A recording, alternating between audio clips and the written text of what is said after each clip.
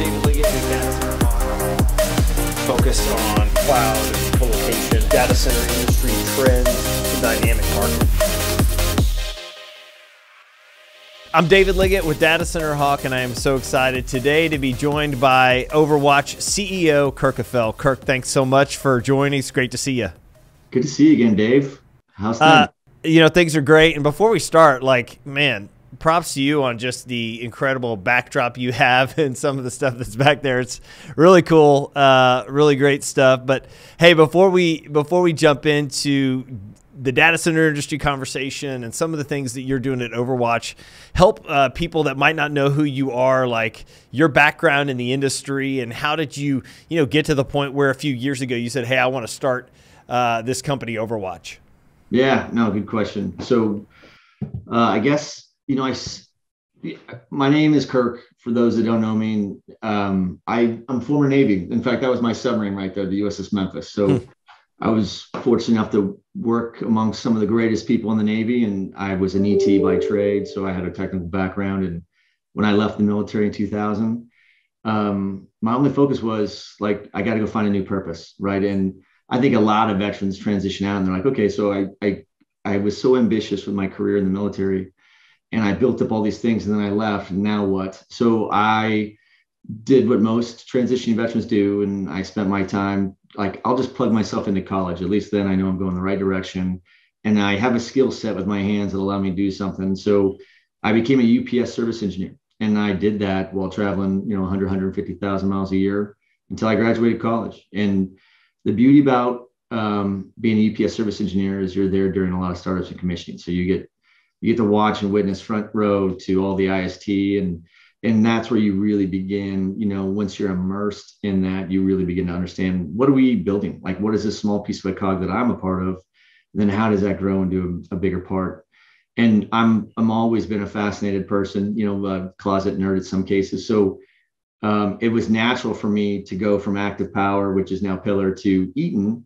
A lot of the same, how this industry works. There's like a little pocket of people, and they kind of all follow each other's management teams around the industry. I mean, what we've seen where, they go and they kind of build their ranks around them. And I end up at EATON. And the most unique thing happened to me when I was at EATON is I was loving it. I was killing it. I was a project manager, and, I was on this very homogenous career path. And next thing you know, I got blessed with cancer. So I ended up getting this super rare form of cancer. And, it's a whole entertainment of emotions. One of them was I was going to cut my leg off I had to figure out what I was going to do, moving forward professionally. So I was in between, surgeries at MD Anderson, and I had to go get my stuff in order. And finally, one day, I'm talking to my doctor, and I'm like, well, look, if we remove this leg, how long can you guarantee that I could live as a result of that? And they're like, well, we can't guarantee anything more than 2 years. And it's like the light bulb went off in my head. And I just remember laying in that bed saying, I won't spend what could potentially be the last 2 years of my life being unhappy with what I'm doing. And not that I didn't love EATON. They were amazing. But I certainly wasn't satisfied with just doing that. I went from drafting submarines and jumping them out of the water and doing some of the most amazing, I was deployed 288 days a year on average with amazing leaders and amazing, fellow sailors, to now I'm in a static environment where I have to work somewhere potentially for the rest of my life. So I just became massively curious, and I was like, if I'm going down in 2 years, my aptitude of this industry is going to be up to here, right? So I would interview, and every time I interviewed with companies, normally I would start with, I'm probably a little too disruptive to go be a part of your business, and I'm also only going to give you what could potentially be the best 2 years of my life. And if we're having a good run, then maybe I'll re-enlist like I would if I was in the military. And if not, then I'm moving on to the next thing that's going to catch me and challenge me and allow me to continue to grow. So when you have this massive sense of urgency, you don't take your foot off the gas at all. And things that you used to say hey, man, I have to do this. Now you find yourself saying, hey, I get to do this. Or instead of saying, hey, I'm going to do that next year, you're saying I'm going to do that next week. Overdoing it is underrated. Moderation is for cowards, so you're like, I'm going to plow through all of this industry. So if you look, I started on the manufacturer side, on the equipment, and then, grew my career to one of the largest, electrical component manufacturers in the world. Then I got into the data center operator side with Cyrus One, and that's just a whole nother ballgame, right? I mean, even now, they're still just an exciting group to work for. But I got to work there with some of the most, amazing people in this space.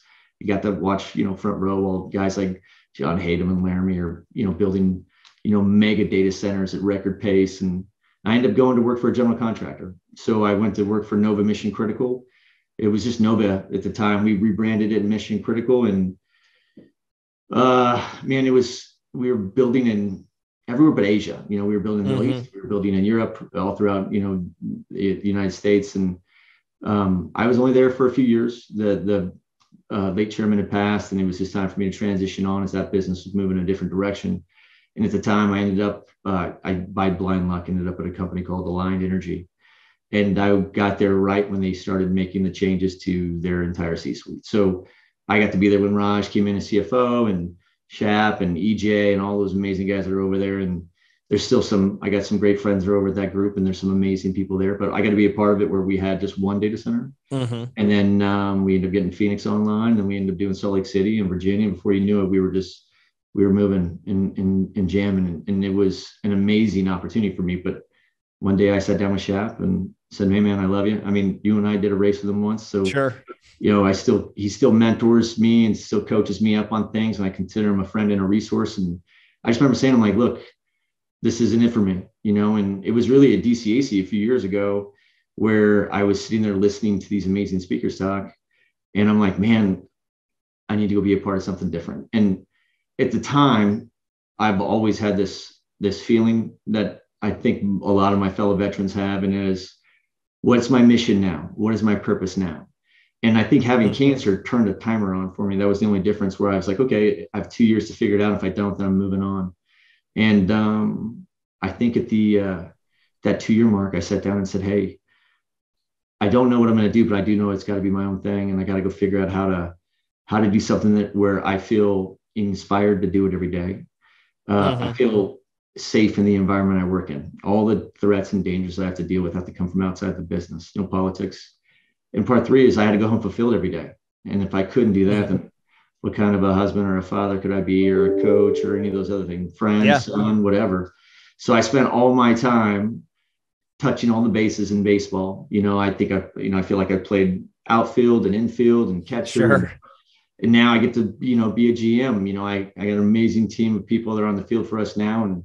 And I get to kind of sit there and take all the things that I've learned by working for, EYP when I was at HP, or, EATON or Cyrus One or Nova as a GC. And I get to aggregate all that and say, hey, let me tell you. So when I bring on veterans and they're like, hey, this is what I want to do, I'm like, maybe, but you don't know. So I like to introduce them all to new things. So that's maybe a long way around the horn on who I am, but where I came from. But my whole lineage is military. My brother is my dad. Yeah. I'm the youngest of a bunch of boys. And it's just when you're former military, man, you're just used to change all the time. Yeah, I bet. So you Overwatch just hit 2 year anniversary. It was on your website earlier today, and so congratulations on that. That's awesome. Tell us, about maybe just like the current offering and where you're spending, where you feel like you're spending most of your time, because I think one of the really interesting things about your firm, what you're doing is, you are right in the middle of the world's digital infrastructure being built. And so in this time where we sit today with, coming out of the pandemic and how much the industry has grown, that's a really interesting place to be. So just talk about like Overwatch and where you're spending your time right now. Yeah, for sure. I agree. I don't think that there's a better place in our industry to be than right now than on the owner's rep side. I get to see everything. Right. So no joke, 50% of our customers are large enterprise, right? Big customers. The other half are some of the best data center operators on the planet, right? Our first customer was Crosby at Compass. And they, talk about a guy that had a profound impact on me as a leader was Chris Crosby. We started this business, like you said, 2 years ago yesterday. Who would have predicted 4 months into this, there's this massive global pandemic. And the world is on fire. It's a dumpster fire. And, I'm sitting here with, I think at the time we had 11 employees. We were operating in 2-3 countries. And I'm just like, what are the chances? I'm doing what everybody else is doing. Google statistics on startups. Why do startups fail? And it wasn't coming back with the, lack of innovation, or, it was like, well, you could have an offsetting world event that could definitely be catastrophic. So for us, we started this brand, and, today we sit at just about 30. We're just under 30 people. We operate in 3, soon to be 4 countries. Half of our staff is former military. The other half are civilians they have a paramilitary type culture, extremely selfless individuals in nature. They come to work to either lead or be led, and they are humble, hungry, and smart, right? They come in and they're like, look, there's not a person here. Like, we hire transitioning veterans from different backgrounds than what we normally see in our space from a military background. And I'll go into that in a little bit, but like, for us, we get to sit at the front line to see who wins, and coming from the manufacturer side and working through the ranks as a consultant, on the consulting engineering side, to the owner's side, to the GC side, back to the owner side. It's always been this massive push and pull, right? Where, there's this big race to get to the bottom and see who can get to the cheapest price per megawatt. And now I see, and we started seeing this shift when I was in the line, and we're continuing to see the shift now, but it's never been as prevalent as it is right now, where you're seeing the manufacturers or the ecosystem of partners that build these things. You've never seen them have such a profound impact on who gets to win and lose these deals. So think about it like this. In certain NFL cities, it's an oligopoly, right? So there's some groups, publicly traded REITs, some are, now private or going private. They all have massive, the biggest change in our space has been volume velocity, massive size of deals, more of them in markets we normally never went into, like West Jordan, Utah, San Antonio is obviously exploding, and even Austin, where I live now. We're seeing major, you saw what Switch is announcing. There's going to be some major activity out here. We're hearing all kinds of other things going on in here in orbit. So you're seeing these major programs. And I remember when like 6 megawatts used to be a big deal. Sure. And now there's operators like, we don't, we pick our teeth with those, right? So throw those over the fence to the retail guys. So what you're really seeing, though, is when you have these major deals, like, obviously, I'm sure everyone's aware of the major programs that are going down in Dallas and the Pacific Northwest and Virginia with one of the larger hyperscalers. Think about that, right? So they're going to have to go buy hundreds of pieces of gear, and those manufacturers, they get to pick winners. They get to be like, well, that group didn't pay us that well, or they always beat us up. So their lead times are Q1 of 2023. However, this group has always been a consistent customer, treats us like a partner. We could probably get theirs. They get headline privileges. They get theirs by the end of Q3, right? Q3 to Q1, a lot of disparity, but that's where wins and losses come. So we're seeing some crazy shifts. That's the advantage of sitting in the front row. But that's just a byproduct of what we do. We have, like I said, about 30 folks now. We're in 3-4 countries. And our first customer was Compass Data Centers. And Compass, I got to give a lot of credit to, and I probably don't do this enough. I have to give them credit for helping us discover and refine our mission or our purpose. We knew that we wanted to build a team of military people that come from a different mission critical background, right? So if you look at my chief of staff, former Navy SEAL, and my 2 top executives, both Army. One's a Army infantry officer, one was Army infantry enlisted. I think between the 3 of them, we're talking, 3-4 Bronze Stars, 3-4 Purple Hearts, and, countless gunfights and battles. And their version of mission critical is measured in mortality, not downtime in seconds. So they don't get rattled as easily. They're not typically, they don't over rotate emotionally as much. They're slow, smooth, fast, right? So we have this tribe that we built, and we didn't think, it's like the same reason why we built DCAC. I didn't think the industry needed another industry conference. I just felt it needed a better one. And there are amazing owners rep groups in our space. I didn't think that we needed another one. I just felt that we needed one that had a better mission, a better purpose. And our purpose was, we knew that we were going down the right path. I knew that I was unfulfilled, in every job I had prior to that, because I wasn't, I don't feel like I was a part of a bigger mission or command. And then when I created our own, we knew that our only mission was to provide purpose to veterans. So, I have a nuclear submarine background, Air Force Power Gen Pros. There's certain groups of us in this industry that come from the military, that come from prevalent pockets, right? But the thing that I'm the proudest of is when we sat down with Compass said, hey, we have this huge need and we're really focused on, I've not seen a group more focused on diversity, right? And as a father with a daughter, like, I'll put all the wood behind the arrow for a group like Compass that's focused on giving more opportunities to the women in our space. And that's something I think I've seen. Like, some people were asking me, like, what's some of the biggest changes you've seen? I'm like, go to DCAC. 30-40% of our attendance was female, which if you look at the first year I did it, it was maybe 10, 15. Sure. Right. So there's people coming into this space, and those people are making a difference, right? A lot of those people are making a difference. I don't know what the statistics are, but we don't measure and hire based on statistics, but I would say a lion's share of the people that make the biggest impact on our business come from our field side. And I would say a large part of them are women. Right. But Compass helped us create something that it's referred to as OVETA, which is the Overwatch Veteran in Transition Apprenticeship.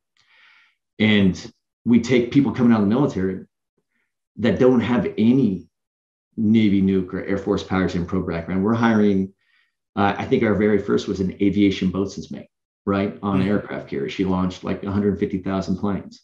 We've hired from the Marine Corps. I mean, I have from every branch of service, Air Force, well, everyone but Space Force. So Coast Guard, Air Force, Army, Navy, Marine. We have people that come from security background. They were MPs. We have people that were damage controlmen on the Coast Guard. They didn't have necessarily what would be the most typical background technically from their MOS or their NEC or their professional career in the military.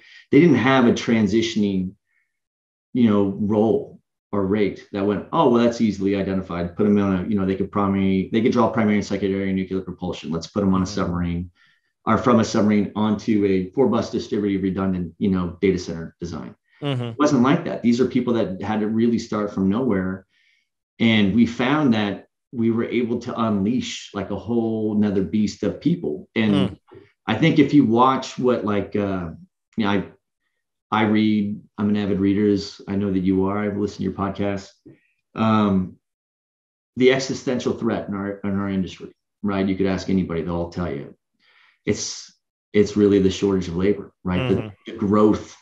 We as consumers are driving more of the adoption rate of technology, which is having this massive growth spike. And the only limiting factor to delivering more capacity is there's just simply either not enough people or not enough parts to do more, right? So we're moving in, high speed, low drag already, and it's not slowing down. So we felt like, again, I didn't think that the industry needed, another owner's rep firm. I just felt like we weren't tapping into, like, college is great, but it's just not enough. And where are the trades pulling from, and what's the limit of that, and how does that scale? Whereas we have, 2,000 veterans transitioning out of the military every month, soldiers and sailors and airmen. And many of them, I mean, I've always believed that our industry doesn't lack in any way genius or intelligence. Tons of big fat brains running around here. You talk to half of them on your show all the time, right? So our industry lacks leadership. It lacks courage. And I think that, we as Overwatch, being nerds like we are and being on the front lines of all these data centers on both the enterprise side as well as the data center side, we get front row at unleashing all this, the technology stacks, the home for the cloud, I guess. We get to unleash all those boxes that serve as these cathedrals for all these emerging technology stacks. For us, we love being a part of that because we know that we're having an impact on everyone around the world. These technologies, in theory, make their lives better. However, the only way for us to fully get to the point where we can hit our potential as an industry is to leverage an untapped resource, which I think could only be found in the military, right? It's the veteran community. I'm not saying, our civilian counterparts aren't amazing, but there's something about someone who once took an oath and raised their hand and promised to protect and defend something up to and including their own life. if necessary, including the person to the left or the right of them, right? So, soldiers, sailors, and airmen, they're not politicians. They have a very strong code, and I have found that the amount of just, unfiltered love that they have for each other allows them to be more productive. Yeah. Right. So for us, I felt like the only way for us to hit our productivity maximum would be to create a culture that really allowed people to discover different things, because we don't know. I mean, when you're coming out of the military like me, I may have at one point been like, I'm going to be a project manager for life. This is amazing. I'm getting good at this. But my performance and how well I was able to do with that was not aligned to my passion. Right. So at least here as an owner's rep, we get to give them different options, and get to introduce them at different altitudes and airspeed and be like, look, maybe this isn't for you. Maybe this is for you. And in doing that, we know that the reason why purpose is our only mission is because there's about 8,000 soldiers, sailors, and airmen that we've lost since September 11th. We've lost 160 plus thousand since they've come home from combat.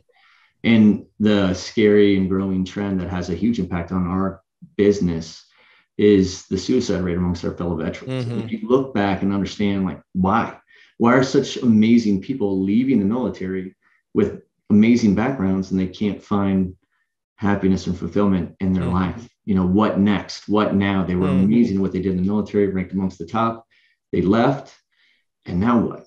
Right? So that's why you have, according to the Department of Veterans Affairs, still north of 20 veterans that kill themselves every day. So for us, if we could create an environment that is beneficial to the mission critical vertical, where we could cross-train people coming out of the military, regardless of what their technical background was, and really repurpose anybody. Yeah. And what we can do is we can find purpose for veterans. And with that, we could do our part to end the cycle or slow the cycle of veteran suicide. So that's our number one focus. That's why we created the OVETO program, is to just get the greenest of veterans coming out of the military. And, if it wasn't for customers that treat us like true partners, like Compass Data Centers, we wouldn't have been able to stand that program up. So they probably, we have amazing customers. Not a single one of them is short of being exceptional, but I don't know if anybody's done as much to help the veteran community for us personally than, Compass. So yeah, that's awesome. Yeah. And really encouraging. I just think about, obviously being in this space, but with a greater mission. And that's it's fun to see. And is one of the hardest parts, or maybe it is the hardest part of transitioning, or from your experience and maybe working with as many veterans as you have, like transitioning out of the military into something else? Is it really just connecting with another purpose? You've obviously talked about how purpose is so important. Is that really, when you look at all the challenges, would you say that's the main one or one of the main ones? Yeah. Can I, 1,000%. So can I share another story with you? Yeah, sure. I'm not trying to be a commercial, so if I am, just shut me down. Yeah, all good. When I came out of the military, I came out, I'm not saying I was anything special, but I had done well, right? Where I was recognized by my command, and I had accelerated throughout everything that I had done. And I had come out with a great sense of pride. And then I was like, I don't know how this equates to anything else in the civilian fleet, right? So I knew that I'd just go to school and I'd figure out stuff, and I would discover, as long as I kept my eyes open and kept looking, I would discover what that purpose would be for me.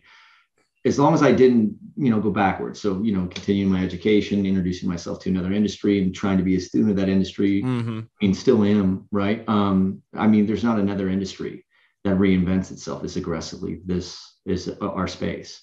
So it was perfect for me because there's nothing static. Everything's explosively dynamic. Our industry is shifted from best design to best this to best that to it's all relationship driven. Social dynamics and chemistry drive a lot of the needle. So for us, I look back now and go, what I want to be the leader that I wish I had when I got out of the Navy in 21 years ago, which is, I wish I had a paint by numbers thing that said, hey, this is what you have to do. Just go execute. Because traditionally, when you're leaving the military, that's the one thing they do teach you. They teach you how to learn. They teach you how to execute. So for me, I was like, I wish someone had just told me like, hey, this is the playbook, pay by numbers, do this. I mean, think about it as when we were kids.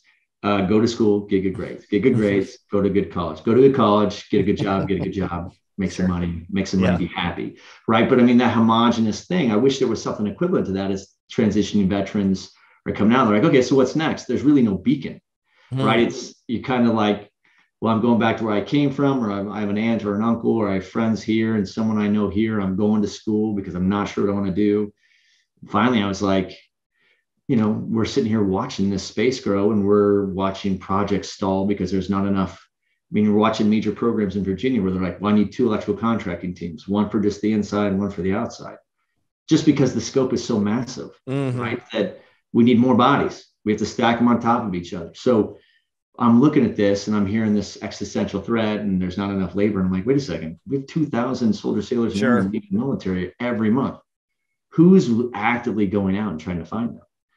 And, you go out and you have those conversations and people are like, yeah, we need bodies and it's great. And there's military headhunters. And I'm like, yeah, there are. And then finally, I stumbled on, there's an electrical contractor and they're one of the biggest in our space. And they probably do work with almost every major data center operator or enterprise end user around the world in some form or fashion. And they're like, look, we need to hire 1,000 bodies next year. I'm like, good luck, and they're unions. So I'm like, what are you going to do? Yeah. You can only go scratch the pain in those union halls so much. And finally, I'm like, how come you guys don't just go and make a targeted effort in hiring transitioning veterans? Every branch of service, this is an electrical contracting company. Every branch of service has electricians or electronics, electrician mates or electronic technicians or some permutation where they have enough technical background where they can maybe enter the apprenticeship program. And it was probably a conversation that went back and forth for a few months. And finally, I was talking to Justin Tinoco at Rosendin. And I said, how about I go find you 500 transitioning veterans and those 500 souls that you find a new purpose for. And they come in and they probably run circles around most people that you're used to seeing, because when you're in the military, I mean, when I was in port, I was working 100 hours a week, let alone when I was at sea, right? So, I'm like, these people are probably used to not what you're used to. I'm not trying to trivialize or downplay what their overall total earning potential should be, but I can tell you this, no one is in the military to make money. They're there to make a difference, right? And to be a part of something bigger than themselves. So I said, Justin, if Rosendin wants 500 transition veterans, we could go find them. We'll host our own conferences on, military bases. But you have to go give them a purpose. You can't just give them money and a title and then not have them be a part of something, or they're going to leave. Your retention will be gone. And he went back and forth. And I mean, to the credit of Rosendin, they leaned in hard and they believe in, and not just, they need talented individuals that are selfless in nature, but they want to make an impact on the veteran community. So, I mean, they signed up to hire 500 transitioning veterans in 2022. So we're putting together, we're in contact with, Naval Station San Diego right now. They got 8 bases there, thousands of sailors. We're going to go start being a part of those events at those bases, or we'll host our own, just so we could start trying to find 50, 70, 100 transitioning veterans a month and go give them a new mission and a new purpose. Sure. And in doing that, we'll solve the existential threat of the industry, but we're also going to save some lives. Yeah. One less veteran likely to do something because they grow, in silent desperation, because their anxiety might be no transition. So if we give them purpose, it'll be amazing. Sadly for me, I had to stumble my way through the industry, collect a little bit of cancer along the way before I was able to discover, like, this is how I discovered it. And I think that it's my duty and my responsibility to go try to figure out a paint by numbers roadmap for our fellow veterans, because I think that our industry is going to need more talented people that have not more courage, but a different type of courage. They're used to dealing with, if you worked on a submarine like I did and you had to strip down to your dungarees and tie a rope around you and climb behind the RCP and work on live gear, then, I mean, we literally had people standing there with sound power phones to pull us off the gear if we got electrocuted. That's a different level of stress than some of the things that, the civilian counterparts have to deal with. Right on. No, absolutely. Okay, so let's shift gears a bit and talk about DCAC. So if people that are listening, if you've been to this conference, you know it is different than your normal industry data center industry conference. It's it's like edgy. It's really fun. There's been different guest speakers that are like non-traditional guest speakers, which we won't get into all that, but a lot of fun there. But so y'all just hosted it this last couple months ago. From your standpoint, what were some of the like key trends or takeaways that you came away with? For those of that don't know, I mean, Kirk founded this. He's built a team around it. This is one of the many things that he does during the year. But kind of like from your standpoint, what were the takeaways from that conference, just kind of from an industry standpoint? Yeah, no, good question. Thanks for asking. It's funny you asked because this was our 6th year, right? And I would say it's the first year where I feel like we've arrived. As stupid as that sounds, but I mean, we, again, like anything else, we were just stumbling around. We knew we were going the right direction with this event.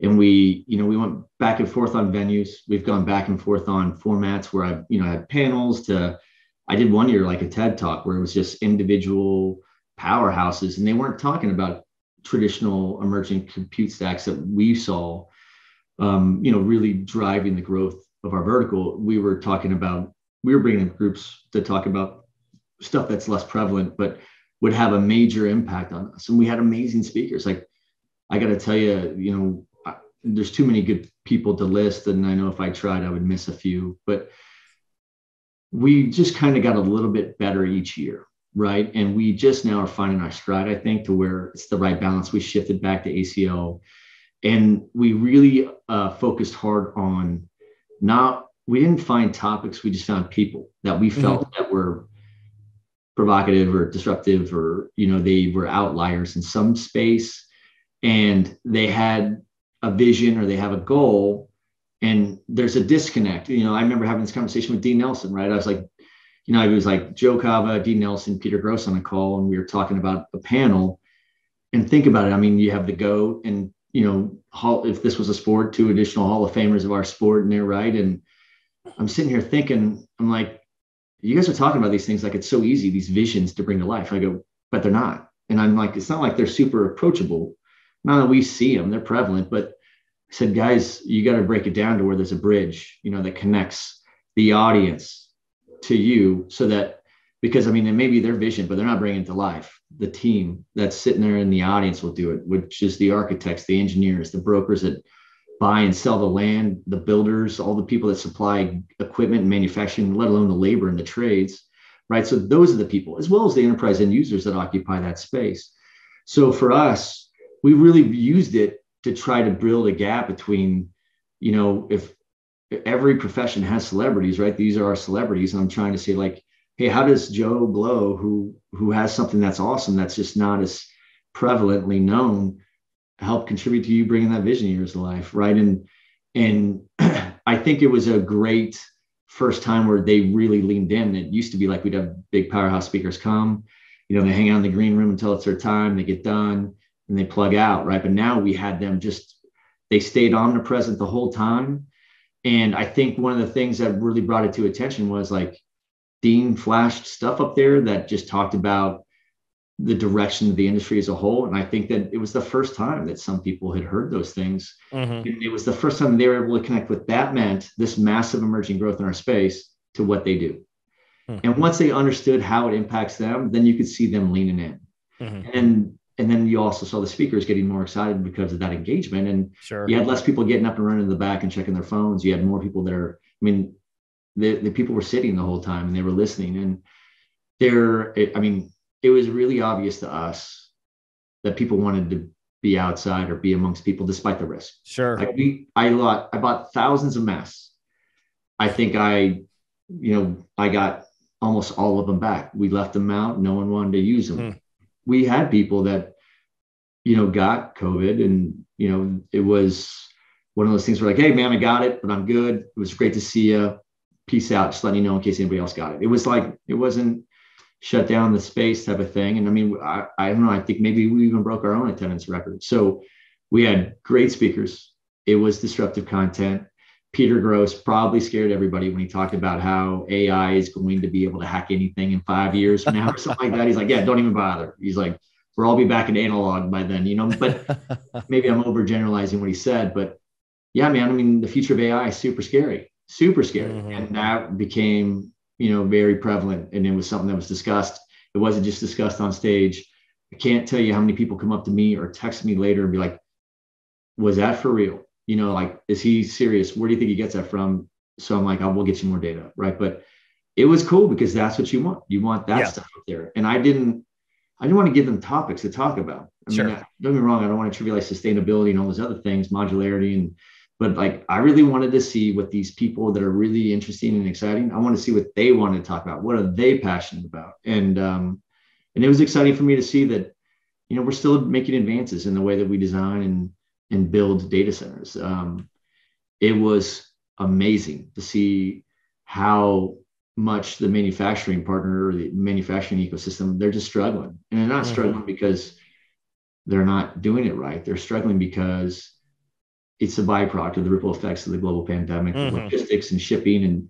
But let me tell you, man, I mean, the demand for technology didn't go south. Yeah, right? didn't change. Yeah. We were already increased. Yeah. Yeah, we were at a double-digit CAGR. I don't know which rags you guys refer to, but I mean, like, we were at least a 20-point, compound annual growth rate as a vertical. And then all of a sudden, the adoption rate of technology spikes, even more as a result of this. I mean, our industry was massively growing while a lot of stuff was kind of in a holding pattern. So it was crazy to see the theme of the entire event for me on stage was advanced technology with bigger programs, smaller footprints, higher densities.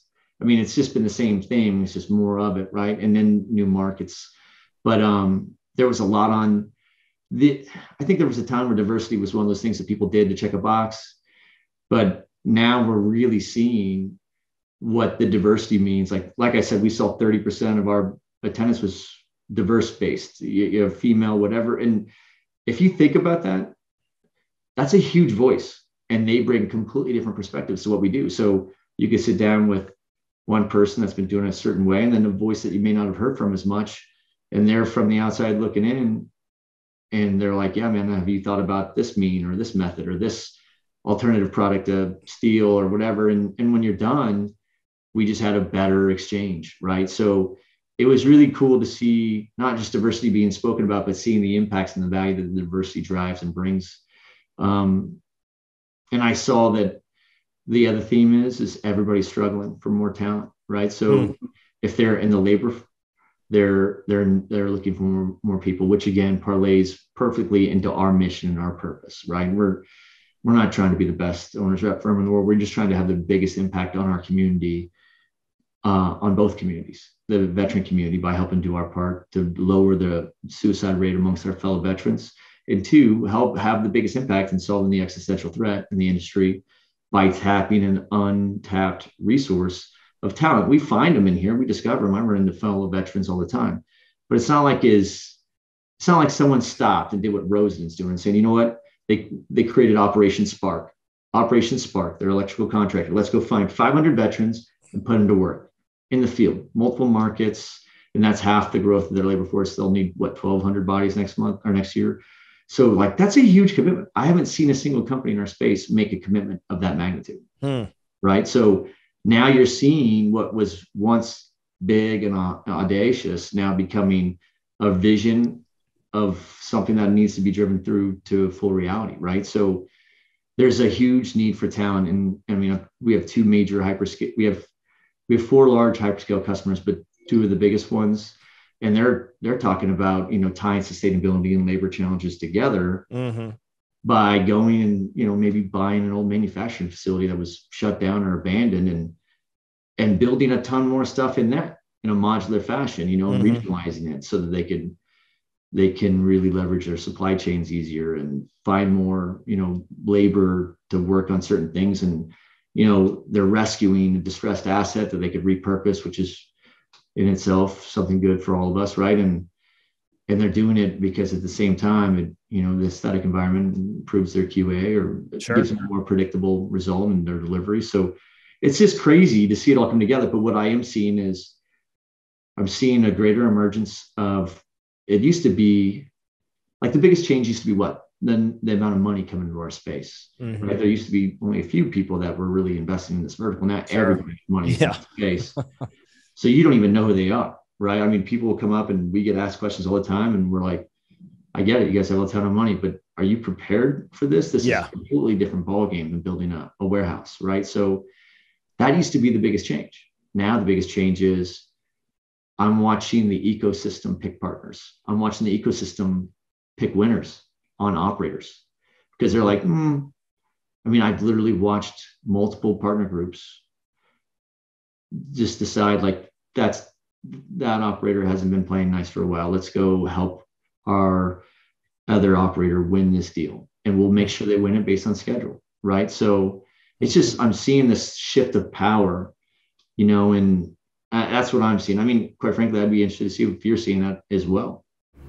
Yeah, I think the scale of these projects and the challenges that the timelines have created, to your point, really present different opportunities for things like that to take place. That traditionally, I mean, you brought up the term 6 megawatt size earlier. It's like, I mean, when I first started in this space, I feel like that was, those were some of the biggest deals we were seeing, and it's like, and so there's just been such a radical shift in the way that, in the problems that these companies are having to solve, and how they're choosing to do that on like a long-term basis. So, but to your point, I agree. It is very interesting to watch this demand get pushed and placed in certain, geographies with certain data center operators, and based on what we're seeing as it relates to like demand and things like that, it doesn't appear there's like a slowdown. So you also mentioned,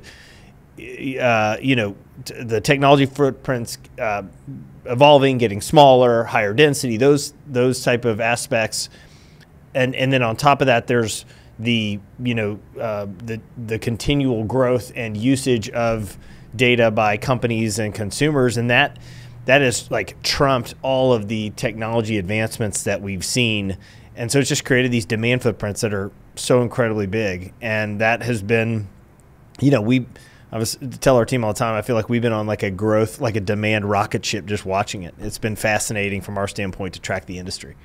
Yeah, and you probably even have a better view than we have, right? Because you're seeing all of it holistically, and I'm seeing pockets of it.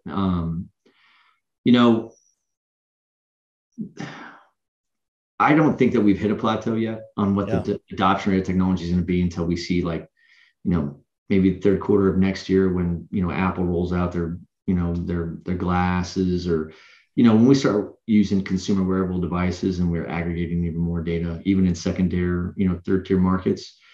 I still think that you're going to see densities continue to go higher, footprints getting not necessarily smaller, but just scaling. It's changing. Yeah.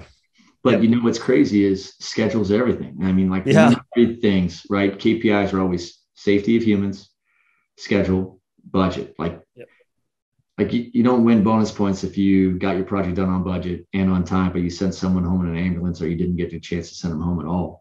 Right. For us, there's certain buckets that, come into priority. Mm-hmm. Schedule is, safety of humans is still going to be number one, but schedule is tied with it probably, right? Because a lot of these deals that people are chasing, they're not 6 megawatt deals anymore. They're 60 megawatt deals. Yeah. And those are real programs with real capital and a lot of muscle and a lot of attention. And now you're not seeing, like it used to be, remember, it was, I can't get my transformers in time. I can't get my generators in time. I can't get my UPSs in time, or my batteries.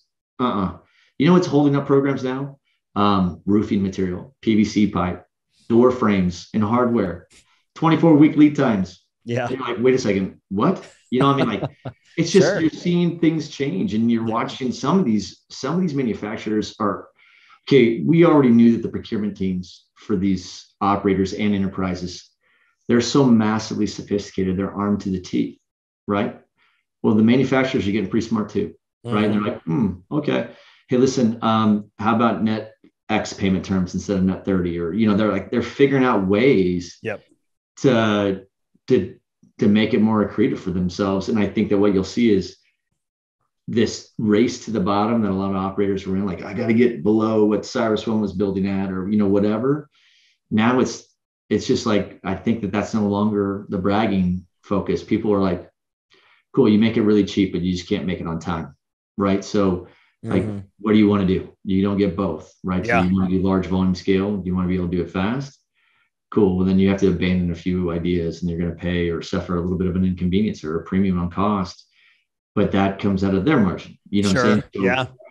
What's the return, right? Which is, I think, the pressures that you saw from that are what's forcing groups that are like, being publicly traded, mission critical REIT, not as much fun as it used to be, probably. Yeah. So, that's been interesting to watch as well. The changes with the publicly traded companies and the privately owned companies, and the competitiveness between the two. So, okay, so let me ask you this, kind of in closing, you're 2 years into OVERWATCH.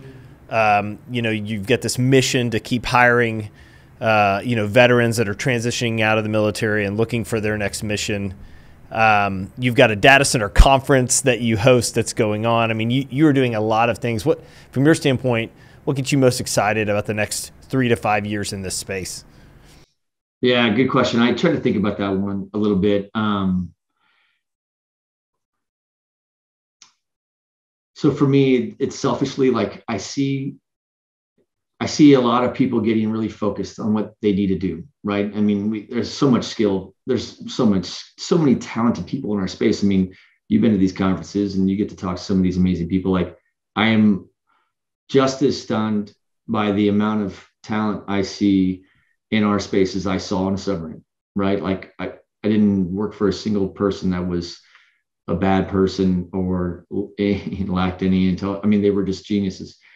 I see that here, but what I'm seeing is there used to be a lot of disparity between those with the big fat brain that were like the quarterbacks or led the herd. And then you had not sheep, but you had people that were just kind of like, if they're saying that that's a good idea, then I'm following. Now I'm seeing a much more educated overall mass. Does that make sense? Yeah. And people that used to show up and they were, they started as a low voltage structured cabling person, and they're now working for an operator themselves, or they're, working for a GC or something. But I'm now seeing everyone kind of educate and get ramped up together. So think about it. We incrementally shift at a much higher altitude and airspeed than most other industries. And it takes someone that's really driven from the inside to try to understand how to analyze and interpret these market trends and why should I pay attention. These conferences are offering those things. Some of them are very homogenous, where, it's the same thing, just different market. You show up, and if you have enough money, people will listen about your stuff. But there are things that are being changed. And some of these conferences are like, wait a second, what you do and how you do it is just fascinating as hell. But why do you do that? And help us understand, so that we can buy into that program too and help you be more successful in what you're doing. So what I am seeing, and what I'm most excited about, is I'm seeing so much more talent just like pouring into our space right now from places that are untapped in the past. And I'm also seeing them, not just them, but those that are on the diversity side that maybe weren't a part of the old, the old boys club or whatever you want to call it, but now they have a voice and they get to drive change too. So when I look at this, I see it used to be a very small group of people that, kind of controlled what the market was doing. And I'm seeing that, that power to be able to shift and change industries being distributed to so many people, and it's balancing out the industry, right? So you have some groups that it used to be like, if you have the money, you have the power. And now it's not that. It's if you have the customers, you have the power, right? So I'm seeing these crazy shifts, and you'll just see things kind of continuously get reconciled along those fronts until we get to a much more sustainable. I mean, we whipsaw. This industry whipsaws. You see it, right?